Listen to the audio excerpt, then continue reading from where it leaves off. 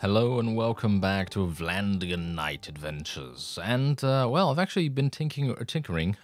Tinking? No, haven't been tinking. I've been thinking a little bit, but no, that's actually not what I intended to say anyway. I have been tinkering, like a good gnomish engineer does, or, well, goblin, if you so desire.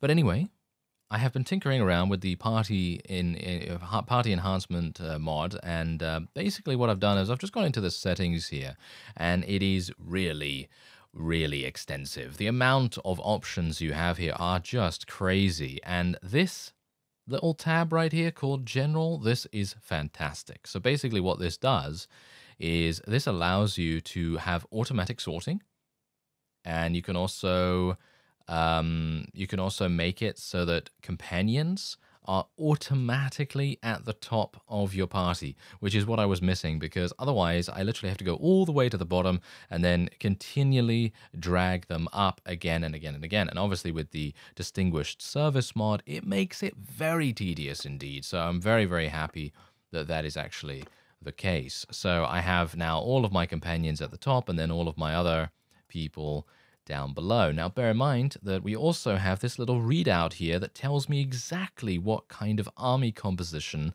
I'm running with, which is also fantastic. Just look at this. I have a pretty balanced amount of infantry and archers at the moment, and I have a decent contingent of cavalry. So it's basically 1-for-1 in terms of infantry and archers, and then 50%, well, pretty much 50% of the cavalry, which is really nice, in my opinion. I think that's a really, really cool thing. Now, there was a question in the comment section of the previous video, and I just want to address this real quick, just so that you know exactly what is happening and how that particular thing is done. You asked, how do I have so many units? Okay, so now here's the thing. The way that I have so many units is literally from taking prisoners and then just utilizing this button right here. Recruit all prisoners, that's it. Every single time I go into my party screen to level up and indeed upgrade a bunch of troops, all I do is click this button as well, and then it just recruits those prisoners. And I don't care which prisoners I'm getting, no matter whether it's a looter or anything at all, I will take it into my army and try to level it up as much as I possibly can. And that is the entire thing. That's the only way that I'm actually able to do that. And that's the only reason why I have such a large army at the moment. Technically, what I could do is I could go to various garrisons, and I could technically do it that way, where I could just wait for my recruiter to bring units to my garrison. Oh, wow, okay, we're apparently declaring war against the Crusade. I can't do anything about this. If I say no, then it's going to cost me 700 influence, but I have to say yes. So there you go. I don't have 700 influence, of course. And yeah, so basically that is my answer to that question, because there's a variety of different ways you can get huge amounts of units into your army. And the way that I'm doing it at the moment is literally just recruiting prisoners. That's it. I'd recommend getting party screen enhancements if you can. That is probably one of the best mods that I have installed right now, with the exception of obviously Bannerlord Tweaks and a variety of other ones, because they all give extremely useful quality of life improvements all over the place, really, and it really makes a big difference. But yeah, party screen enhancements, great mod, and as you can see, we actually have a little bit of a problem here. The Botanians are running around and doing some pretty significant damage. I'm not a big fan of that, thank you very much. So what I think I might do is take back this castle real fast, because this should be very, very easy for us to do. Let's get all these things built. There we are, very nice indeed. And what we're going to be doing, obviously, after this, is I will be... Oh, look at that, we took a bunch of them prisoner, that's nice. Oh, they really want to... I think that is actually hilarious. I'm going to decline, because I would like to very much take this castle back beforehand, because here's the thing. They are literally only offering me peace because they know that I'm going to take this back, and they know that they've also just lost a very large army on their side, and their combat strength has probably taken a pretty big hit as a result of it.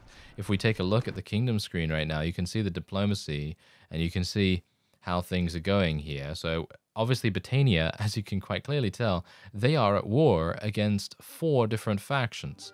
We are at war against the Brotherhood of the Woods and the Crusade at the moment, apparently. We're also at war against Britannia, of course.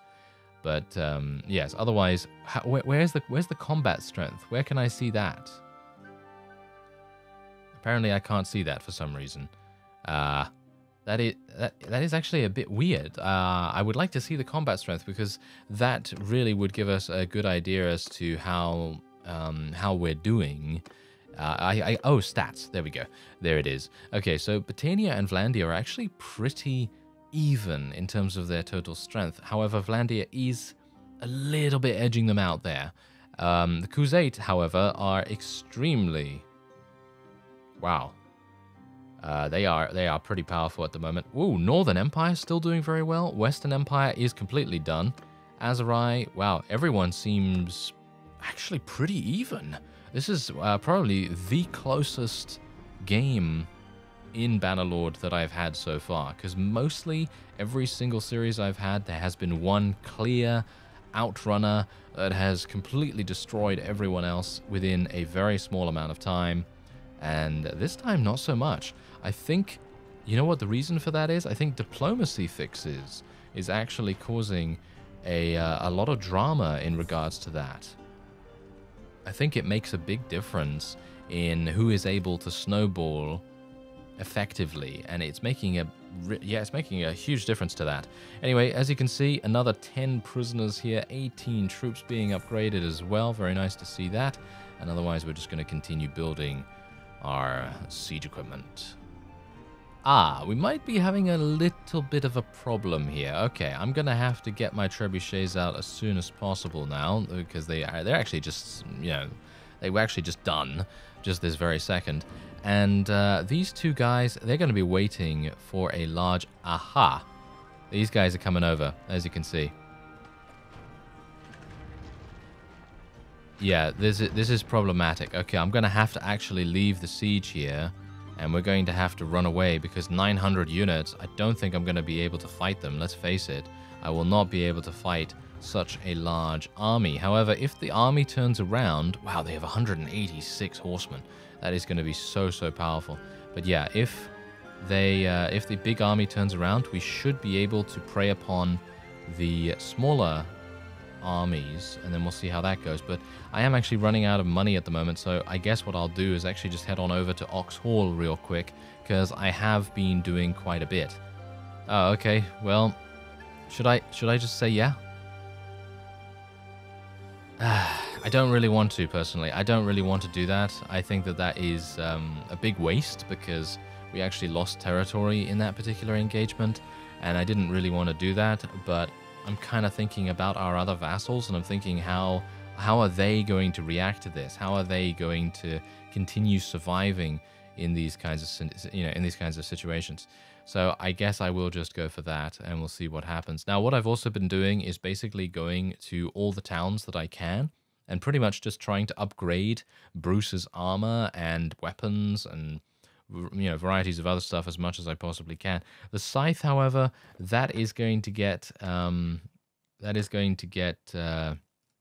put this on default. Thank you very much. But yeah, but that is going to get unequipped, because it is just not good enough, in my opinion, to warrant being equipped for us.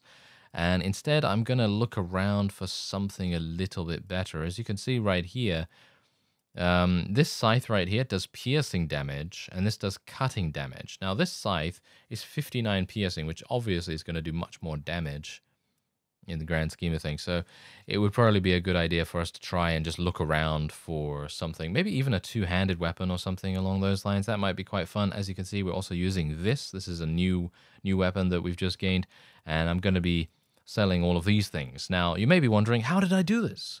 Well, someone in the comments was actually very helpful, and I think you said that damage is the #1 stat that you want to be looking for when smithing. So anytime you can increase the damage of a weapon, you're going to have a great time. You're going to have a really, really good time. And that's exactly what we want to do. So I'm just going to let everyone take some stuff.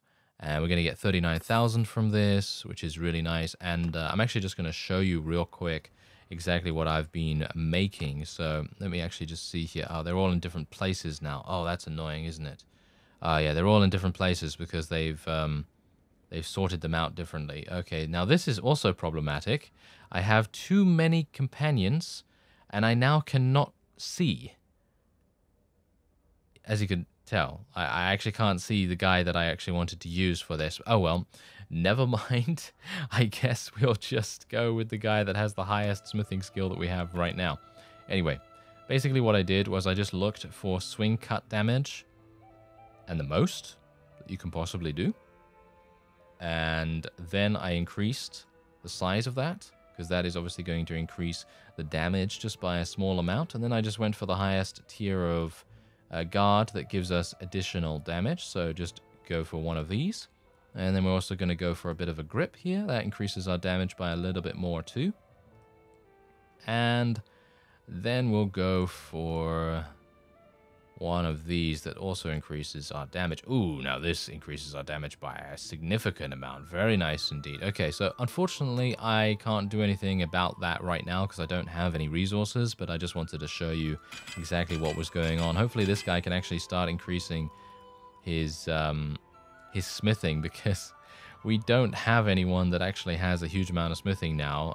I would have to go into my party screen and actually move Thorgood back to the top of the list, because that's the only reason why he is not actually there. So there's Thorgood of Doncaster. Come on now. There you are.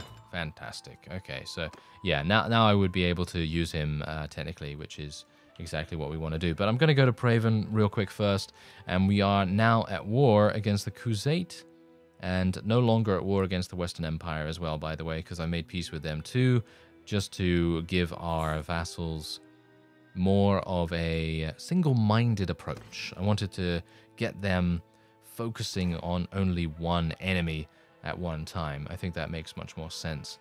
So we're just going to be selling one of these two-handed swords.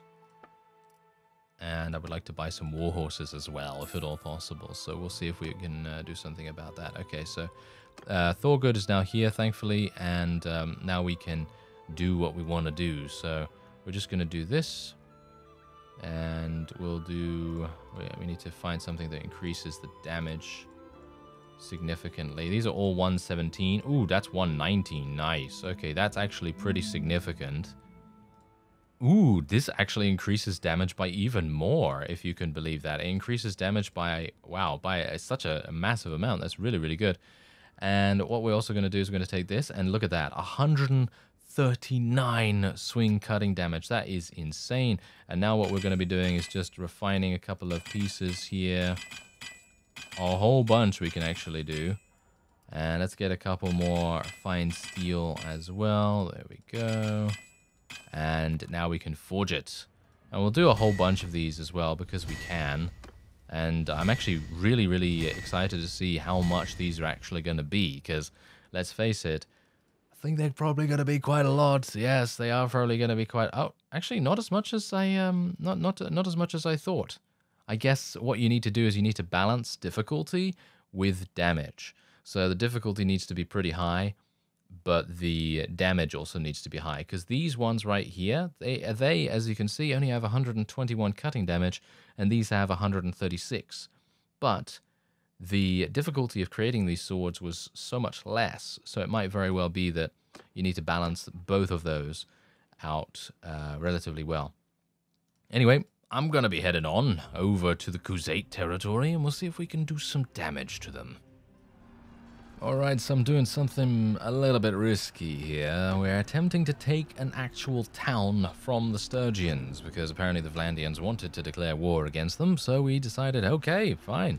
Who am I to stop them? I'm just their liege and leader, apparently, but, well, thanks to that wonderful policy, we don't really have that much control over what we're currently doing in terms of war declarations and so on. So we're going to have to try and see if we can abolish that particular policy relatively soon so that we can have a little bit more control over what our faction decides to do and decides to go for. Unfortunately, they do have a lot of ballistas, and in my opinion, ballistas are probably some of the most powerful siege defense weapons because they are able to be built so incredibly fast, and as you can no doubt tell, they're actually dealing some pretty good damage to our trebuchets. So much damage in actual fact that they're actually getting them all the way destroyed. And I'm probably going to have to move the new ones into reserve. Yeah, I can't do that. Wait a minute. There we go. Let's build that one, then move that to reserve. There we go. Okay, fantastic. Okay, so yeah, as you can quite clearly see, though, they have less than 1,000 units now. They had about 1,200 or so when I originally started besieging, or 1,100 or something like that.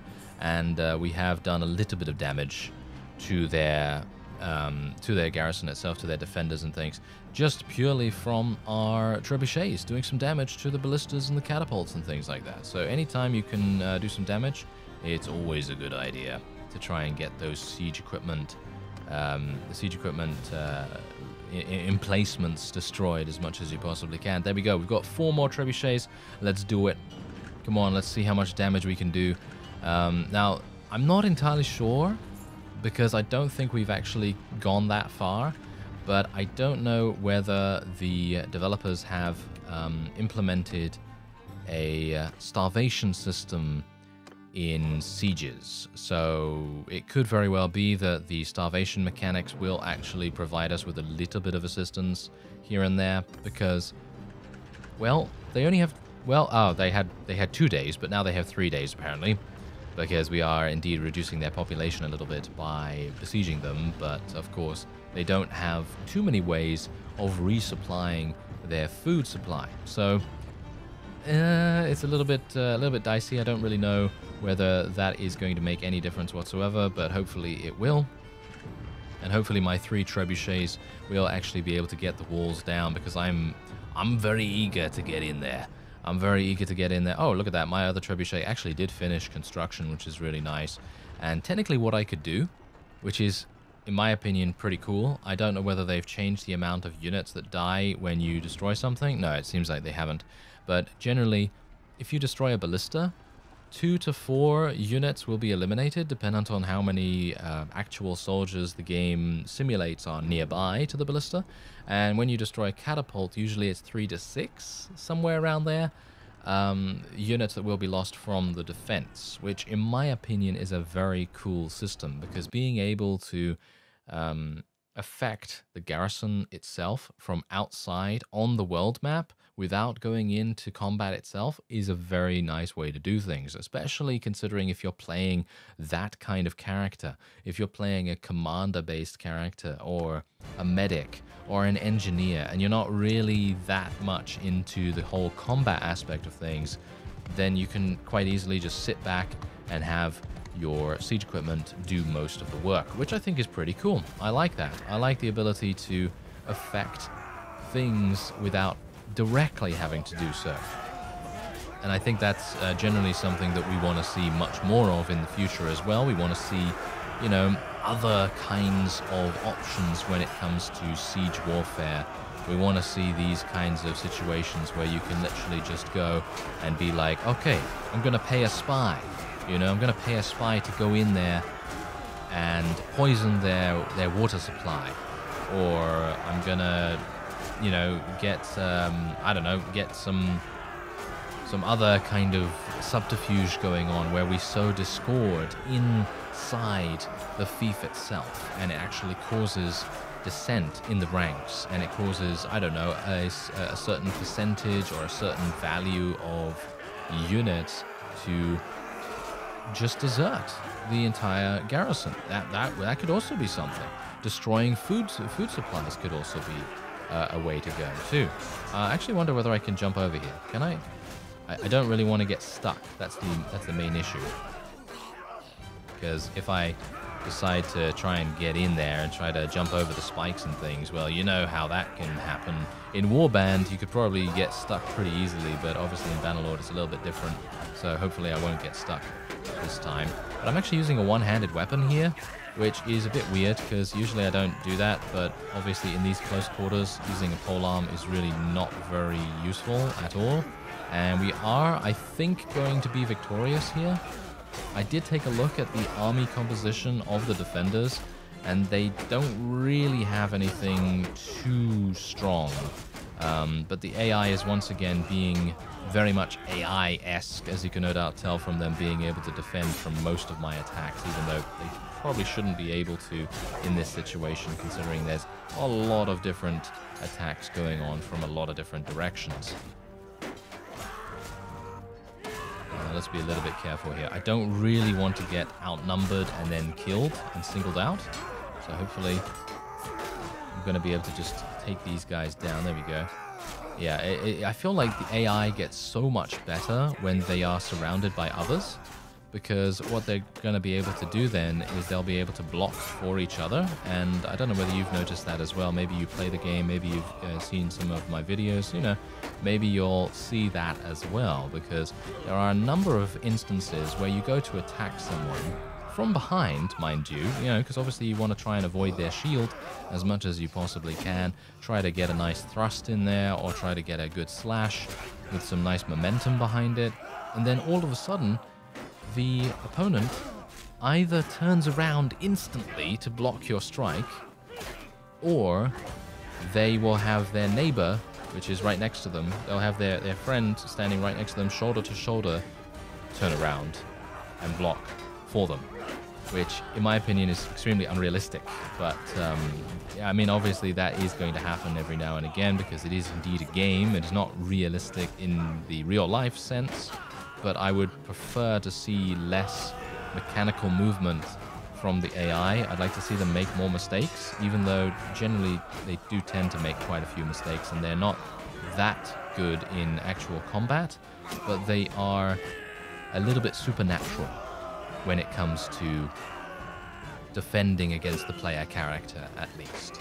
And I got shot in the neck. I actually don't know how I got shot in the neck. Where was that?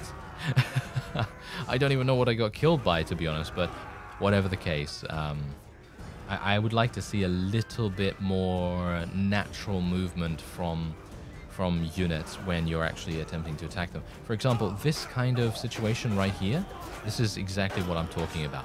If I were to come from behind here, or from the side, and try to, get a bit of a flank action going on or something like that, then you can best bet, if I were to attack someone that didn't have a shield, one of their neighbors would be like, oh, but wait a minute, I have a shield, so I'm going to block for my friend here. And yeah, okay, sure, some of the time that will probably happen in real life too.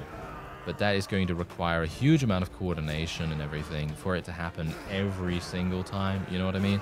I mean, I'm just wanting the game to be the best that it can possibly be, and giving the player a feeling of natural immersion is also something that I feel like Bannerlord has done very, very well so far, in terms of atmosphere, in terms of weapon feel as well. Weapon feel is really nice. I feel like the weight behind a lot of the weapons is pretty much perfect. I feel it doesn't feel floaty.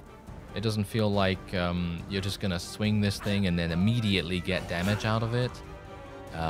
It has that nice sort of impact behind it, especially with the two-handed weapons. And generally the environments are very, very cool. They do have a lot of atmosphere in the environments. The lighting is great. And obviously the various factions, they all have a different kind of personality to them, which I very much enjoy too. However, I would say that those specific instances of AI either targeting the player specifically, which I think is, I think that that's okay if you are indeed the liege of a particular faction, but if you are just some random soldier in someone's army, then, it's probably less likely for that to happen, but it doesn't. It is all the same in that regard. So the AI does tend to target the player a bit too much for my liking, and they also do tend to be a bit too defensive in sieges when they're standing next to each other. So those two things could be worked on, obviously, but as we know, it is indeed early access, and we don't have to worry about it because I'm sure the developers will handle it relatively well. And Gamescom. Oh, yeah. Gamescom's actually been going on, and there's been a whole bunch of information about the single player and the multiplayer as well. They did a couple of, as far as I'm aware, they did a couple of live streams or something like that. I'm actually not sure when those were. I think I missed some of them, but yeah.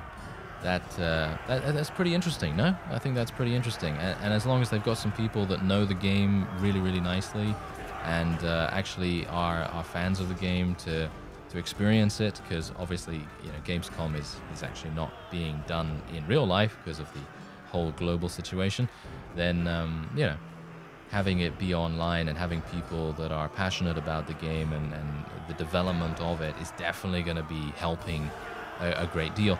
Now, there's one enemy, and I don't know where he is. Is he in the wall?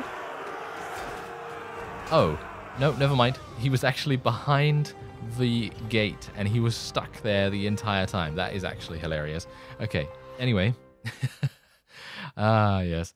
Yeah, hopefully, anyway, as I said, hopefully the developers got some people that are actually passionate about the game and are going to be, sticking with the game for many years to come.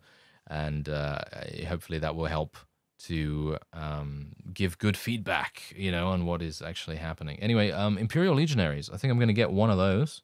And I will definitely get a... should I get... Yeah, I'll get a Batanian Oathsworn as well. Ooh, looks fun. Okay, so there you go. That is a wonderful victory for us over a significant amount of opponents.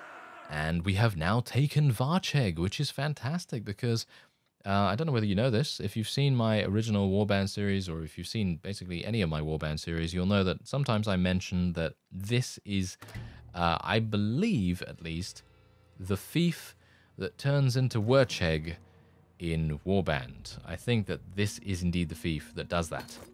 So that is going to be extremely interesting to see how that goes, because in the original series, the first time I ventured forth into Mount and Blade, my first fief ever to capture, I believe, was Wurcheg. I think that was it, or it was at least the first fief that I created my own faction with, which I think is really cool. I am going to be claiming this. I am going to be claiming this time around. I think that I think it's kind of useful, especially considering Nevyansk Castle is... it's pretty expensive at the moment. My wages are quite heavy for it, and I could give it away, you see. I could give it away now because I do have a pretty significant amount of income from Varcheg as it is, but we're going to just wait and see what happens with that, because I don't really want to give it away too early and then for us to have some problems. Going to go for movement speed with athletics here. My athletics is just pitiful at 76. I mean, it's pretty decent, I guess, but not as good as it could be, of course. Otherwise, I'm actually not sure what to go for here. I think, considering I actually used one-handed quite a bit in that particular siege, I'm actually going to improve vigor and one-handed. I think this could be very, very useful for us, because being able to have a larger shield and being able to maybe swing a little bit faster, hit points increase by 2. Yeah, I don't really like that. Anytime that there is a trait that increases your HP by a flat value, I feel like it is just... It's basically pointless, especially 2, 2 HP? What's that going to do, I got shot for, what was it now, 68 damage or something along those lines. And let's just say that 2 HP is really not going to save me. I mean, obviously the developers have done a very good job of fleshing out the traits that you have in these various places, so instead of it literally being a case of just having that one trait to choose from, and it doesn't really give you any kind of bonus. They've done a pretty nice job of actually increasing the usefulness of those traits. For example, these things right here give you 2 bonuses instead of just 1, and I think that that's really nice. And I think that needs to be done to some of these other ones as well, but to do something a little bit different with them. Like, for example, this is really cool. 20% more damage while wielding a one-handed weapon without a shield. So if you want to go thematic and you want to roleplay a famous duelist that goes around accomplishing tournaments the best, that they possibly can, then you can do that. And there is a special skill, exactly for you, which I think is pretty cool. And like, for example, if you were to do like a challenge run or something like that, where you must, I don't know, win 10 tournaments within 30 days of starting the game, 30 in-game days, that is, of starting the game, I think that could be really fun. And you definitely take the duelist trait as fast as you possibly could. However, this is all right. I mean, melee troops gaining 5% more experience after every battle, I would definitely say that this is very useful. However, the hit points increase, not so much. So, obviously, having the hit points increase is a very minor benefit. However, the 5% more experience obviously is pretty good. But this is basically a no-brainer in terms of the choice between these two, because unless, as I say, you're role-playing some kind of famous duelist and you're coming to Calradia to participate in tournaments and you have a very limited time to do so, for a challenge run, for example, then this is obviously your go-to trait. However, for every other character ever, you're most likely going to be taking Trainer if you're speccing into one-handed, and that's it.